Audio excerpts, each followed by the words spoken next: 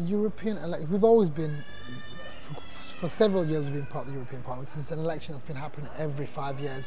Traditionally it's always had a very low turnout because people just weren't engaged. You can say the European Parliament and the MEPs didn't do a good enough job in actually engaging the electorate or telling them what they've been doing, so people felt the need to kind of actually go out and vote. That's why the Nigel Farage's and UKIP's always did well. I think the last European election they actually won that. But they can't win any seats in the general election. So I kind of say something, but I think honestly this European election is so important. I think this is the election that we'll be telling our grandchildren about in the future, where we'll hopefully be saying this is when we actually stopped climate change dead in its track. This is when we actually took on the far right and kind of won. So also this is when we also stopped Brexit from happening as well. So I think it's such a very pivotal moment in time that we're living in, because some people are treating this like a proxy for the referendum.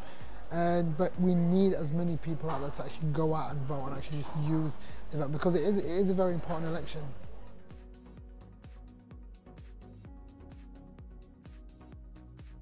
I think one of the reasons people are disengaged is the fact that because people can't engage with their politicians, because there's that thing of people need to see themselves in you.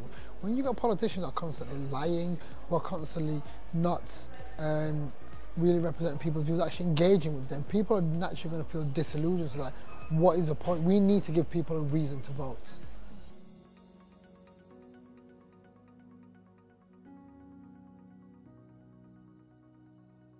Do you know what, would you say people have got, I was going to ask you a question, but then I thought that's not fair. That's fine. So I was going to ask you a question. But it's like, people think the Lib Dems are a serious party, but yet we've got 3 times more MEPs than the Lib Dems.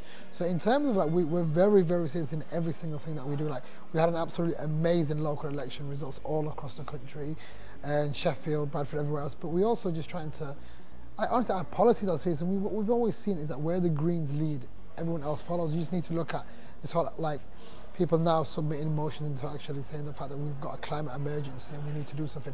Whereas with the Greens that took the lead on that, whether that be the minimum wage from £10 an hour that Labour pushing for, that was always been a Green Party policy. So a lot of times it is Green, we've been serious all across the board, and I think our message is definitely starting to resonate with a lot of people, and hopefully that will result into votes in the European elections and hopefully further elections as well.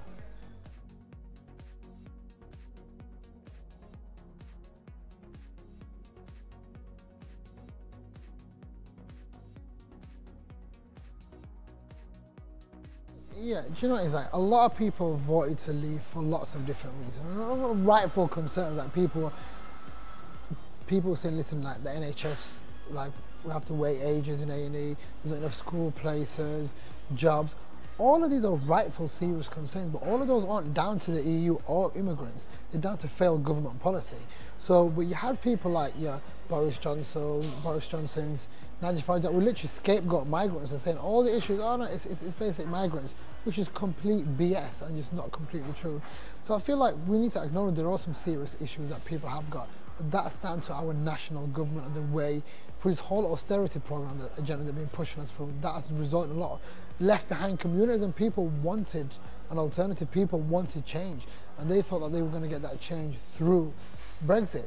There is not a single Brexit deal that can actually deliver the promises that were told and given to people who voted to leave. So there's just literally people promise unicorns. That's not going to basically happen at all. But it's like, honestly, the only way past this deadlock is through a people's vote. We've clearly seen that our MPs can't get their act together and actually collectively make a decision, and they keep changing their mind again and again and again. I think let's literally just put it back to the people, and that's the best way to deal with it.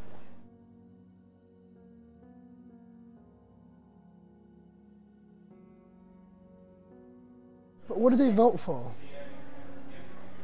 But people vote to leave, but what sort of leave? You've got like leave with a deal, hard deal. Because none of these were discussed. Like it's what, and it's like you've got like one thing is for, so you know what's united people? It's united the Remainers and the Leavers. Nobody wants Theresa May's deal, and that is Brexit. So people don't want that Brexit. So what do people want? Like again, we don't know. So the only way literally is to put it in concrete what back to the people, because there's no other way past it. I can't genuinely see another way past it. Like of course tomorrow Labour and Conservatives can get together and agree and they push it through, but nobody wants, the majority of MPs don't want that.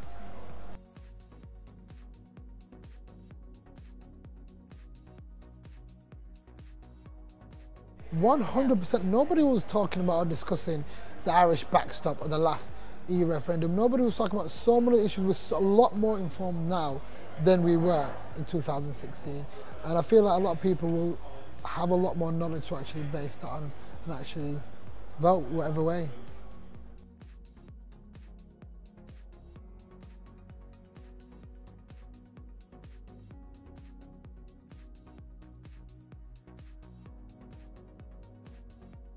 Yeah, definitely. Do you know what, like, you know what's a crazy fact? Out of 750 odd MEPs, there's only 3 black ones. 3, the entire, like 3 BME ones. In the entire, like, that is completely shocking. So clearly, and it's not even just in European Parliament. We look at local government, national government, European, they don't reflect the people that they're there to represent. And that really needs to change. Of course, there needs to be more women, there needs to be more, like, BME people, there needs to be more disabled, but we need to literally have our leaders basically representing the people, reflecting the people they represent. I think only through that can we really get an equal society.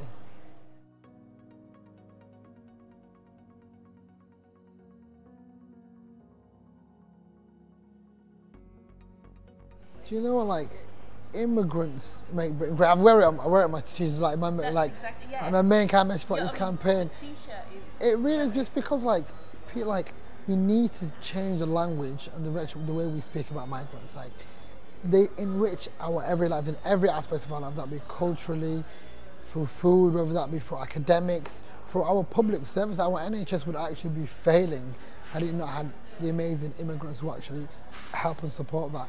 But also, even like economically, it's been proven that statistically, immigrants are more of a gain than they are a drain to this economy. They actually support and bring so much. They come to the country and they create jobs, basically.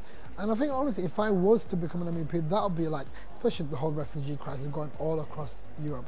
And I would literally, if I elected as MEP, I'd be a massive advocate and actually making sure that we are treating them as humans and with dignity, and the fact that we're not treating them in inhumane ways and whatnot. And literally just leading with compassion more than anything. Hi, apparently it's always great weather and it's sunshine all the time. I've been told the weather's always like this, yes. But I've got good friends in Bradford, so yeah, big fan of Bradford. Yeah, I've been here quite a few times, definitely. Yeah. Literally, like, sometimes we've driven, my friends that we just drove here just to get some food in the evening and catch up with some other people, so it's been good.